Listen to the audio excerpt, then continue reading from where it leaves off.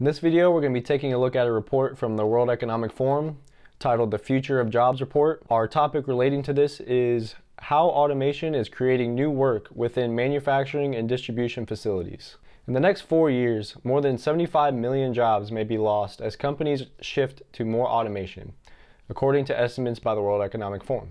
But the projections have an upside. Approximately 133 million new jobs will emerge during that period as businesses develop a new division of labor between people and machines. The Future of Jobs report confirms that a key challenge for the future of work will be equipping staff with new skills and fostering workplace flexibility. It is critical that businesses take an active role in supporting their existing workforces through reskilling and upskilling, that individuals take a proactive approach to their own lifelong learning, and that governments create an enabling environment rapidly and creatively to assist in these efforts. We are currently in the middle of what the World Economic Forum calls the Fourth Industrial Revolution. During this time, new categories of jobs will emerge, partially or wholly displacing others. The skill set required in both old and new occupations will change in most industries and transform how and where people work. It may also affect female and male workers differently and transform the dynamics of the industry gender gap.